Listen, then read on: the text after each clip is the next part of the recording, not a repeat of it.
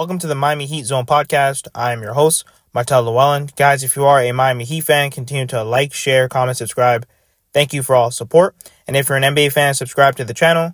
And thank you for all the support. So Jaime Jaquez Jr. was talking about why he wanted to be drafted by the Miami Heat.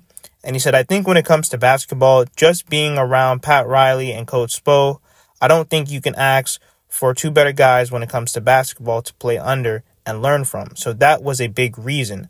And to be honest, I think that Jaime Jaquez Jr. is 110% right, because he could have not have went to a better system, a better coaching staff, a developmental staff. What Jaime Jaquez Jr. is doing for the Miami Heat this season is absolutely phenomenal. His post game, his turnaround shot, his defense, his athleticism. He's playing the passing lanes. He's doing all the great things that a seasoned NBA guy would do. And people don't understand. That's why playing college and playing at least 1 or 2 years in college is very important to help develop your game. So when Jaime Jaquez Jr.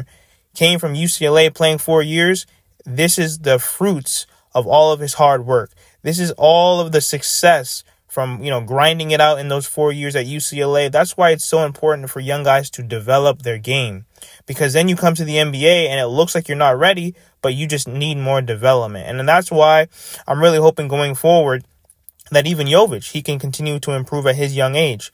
But, Jaime Jaquez Jr., he's definitely going to be one of the cornerstones of the Miami Heat, along with Tyler Hero and Bam Adebayo. And I'm great that, once again, the Miami Heat, they continue to find diamonds in the rough, guys who can step up, guys who can make big shots, guys who can make big plays, and guys who can continue to prove people wrong.